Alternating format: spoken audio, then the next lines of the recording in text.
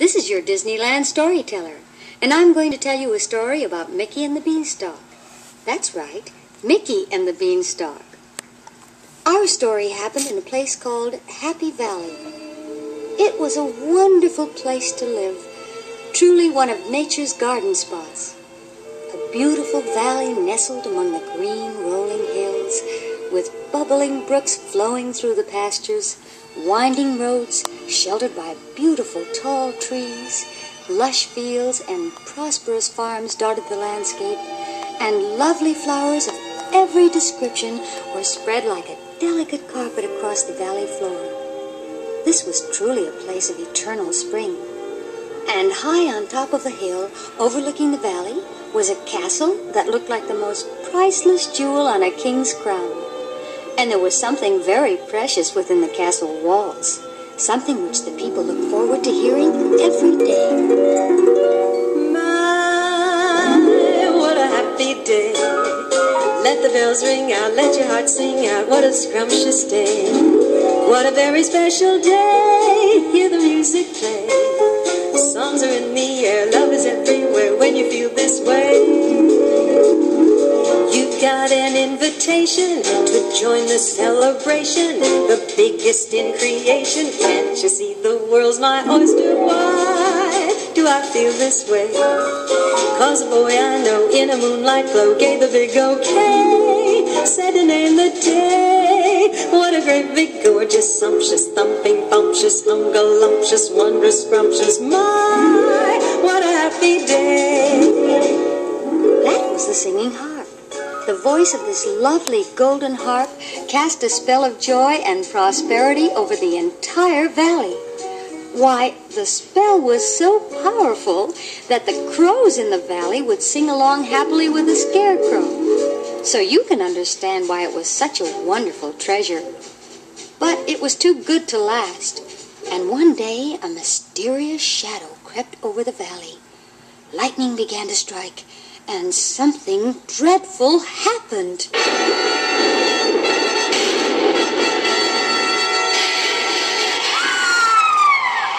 When the shadow had lifted, the golden harp was gone.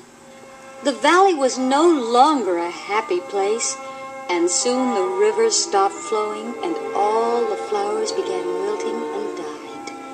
Without the magic of the golden harp, all was misery.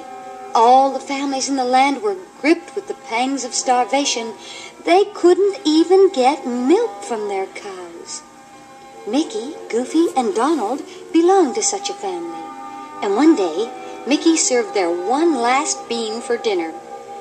And as he started to cut the bean into 3 equal parts, Donald stared at it in the strangest way. I can't stand it! I can't stand it! Donald! Take it easy! You can't make sandwiches on plates! Now take it easy, boy! Easy, old boy! Oh, no! Take it easy, Easy! Come on, pull yourself together now! Yeah, steady, pull yourself apart! There now, easy! That up, boy!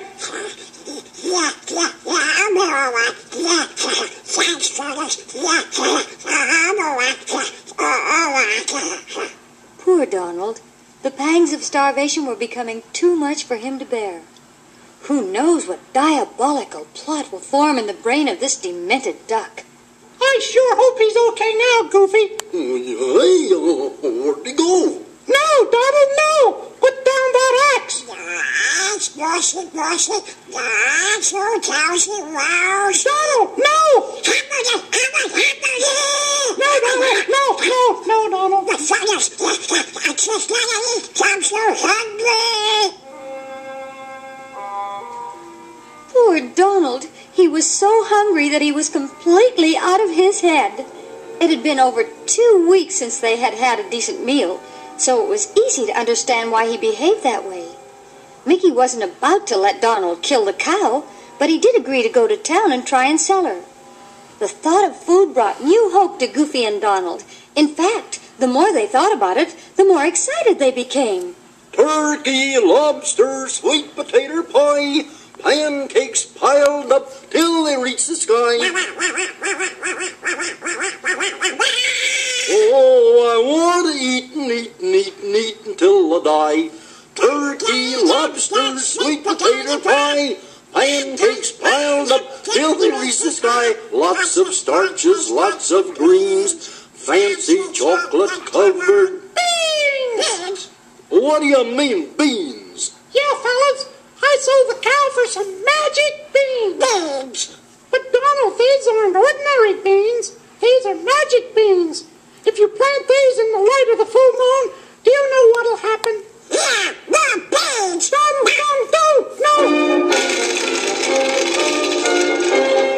But it was too late. Donald took the magic beans, threw them, and they went rolling through a crack in the floor.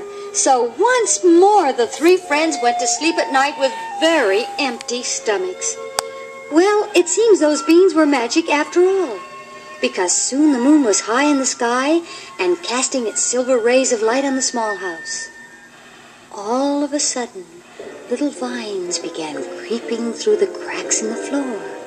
They began getting larger and larger and were lifting the little house off of the ground. All through the night it grew onward and upward, carrying the house with Mickey, Donald, and Goofy in it higher in the sky. And so, with the coming of dawn, they had reached a land far up above the clouds. Naturally, the three friends were quite surprised when they woke up in the morning and saw nothing but clouds and a mysterious castle off in the distance. And as if by some invisible force, the three comrades started walking toward the castle.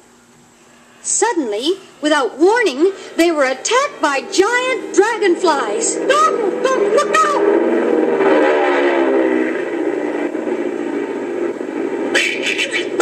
Gee, what whoppers! I've never seen such big ones. Look out!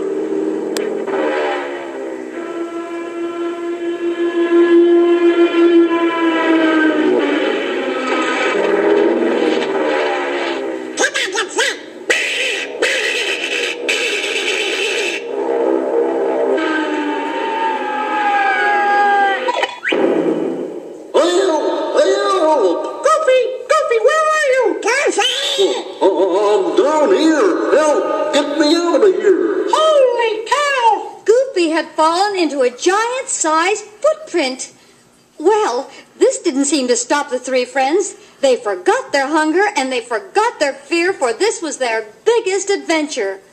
On they went toward the mysterious castle, right up to the castle door, which was so large that their knock could not be heard inside. Oh, never hear that knock. Let's go under the door.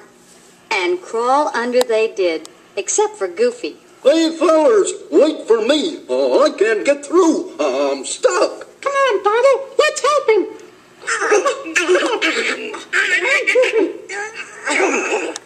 Oh, take it easy.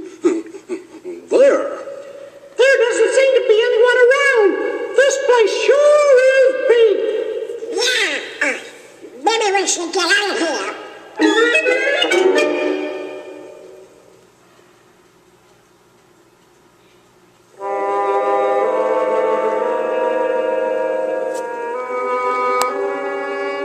The three friends were standing in the middle of a tremendous hall which seemed completely deserted.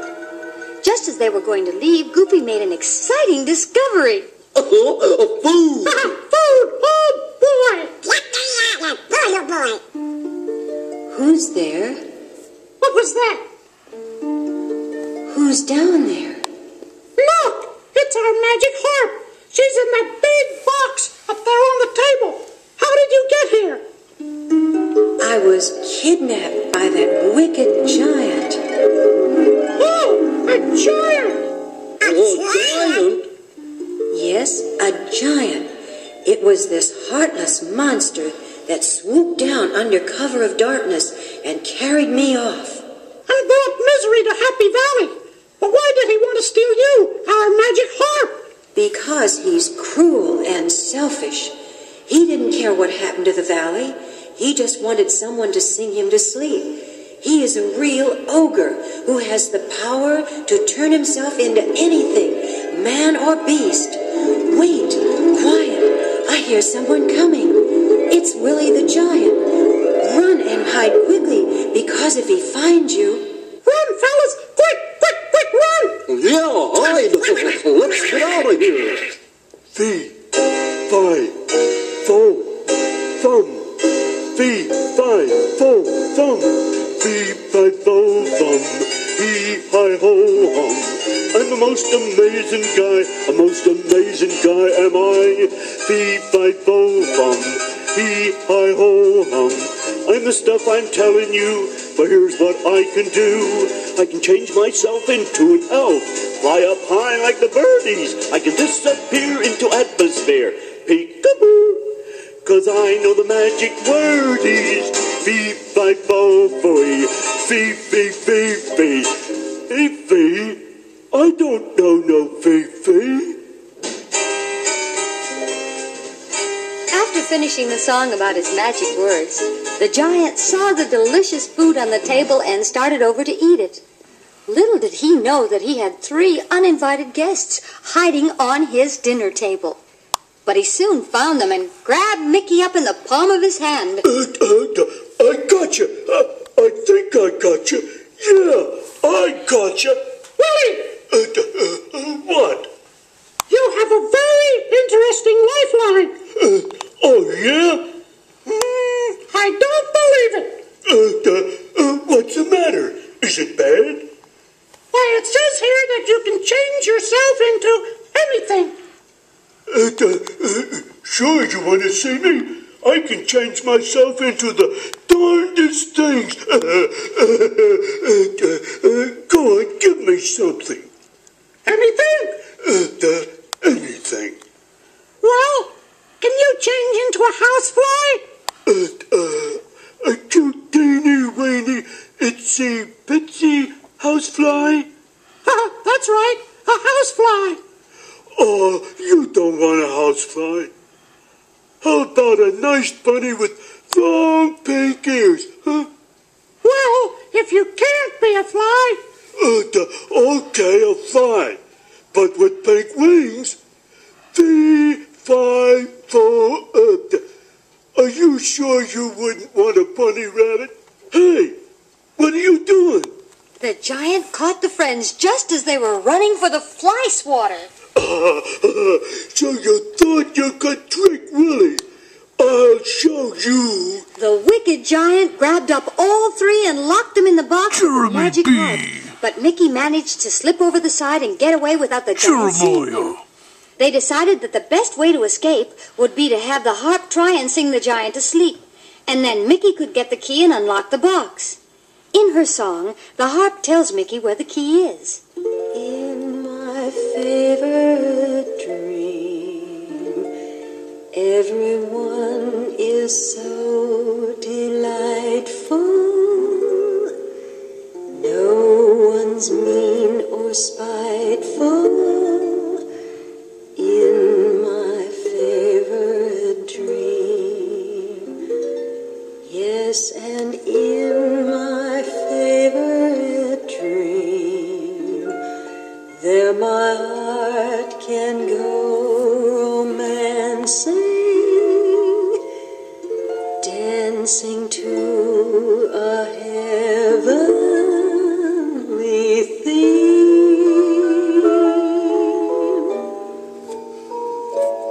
In his right vest pocket you'll find the key. The right vest pocket, go carefully.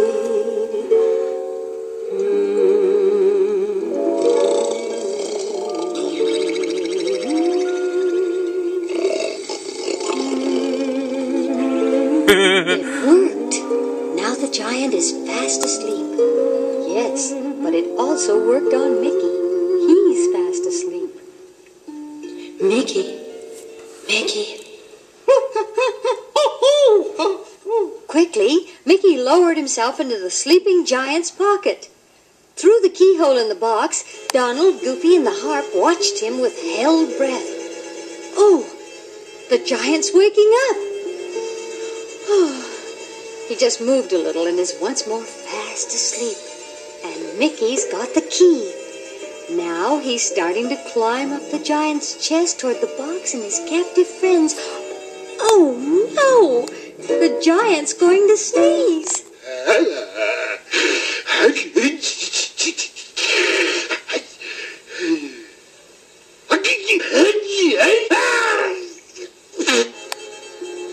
Gesundheit. The sneeze made Mickey drop the key, but he got it just in time with his foot, and once again quietly started to sneak up toward the box. Finally, his friends are free again, but Mickey wants to make doubly sure.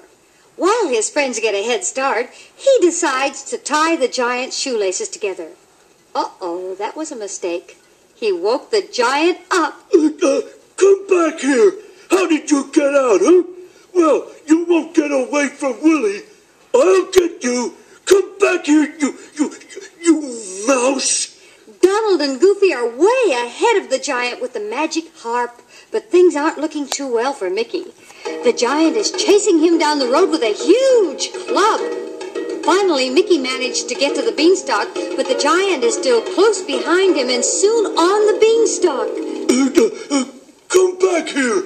I'll get you. Hurry, Mickey, hurry. We're sawing down the beanstalk. I'm coming as fast as I can. Here I am, fellas. Hurry, the giant isn't far behind. The beanstalk's beginning to fall. Look out, here it comes. This is pitiful.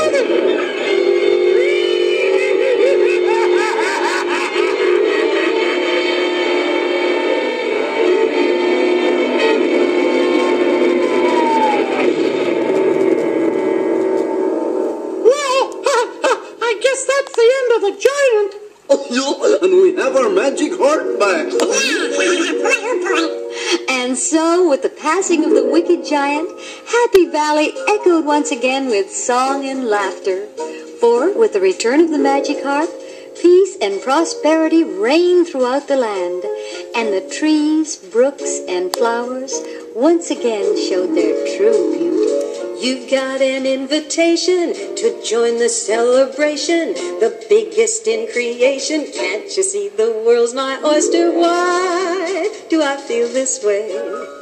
'Cause a boy I know in a moonlight glow gave the big okay, said to name the day. What a great big gorgeous sumptuous thumping bumptious humgalumptious wondrous scrumptious, my what a happy day.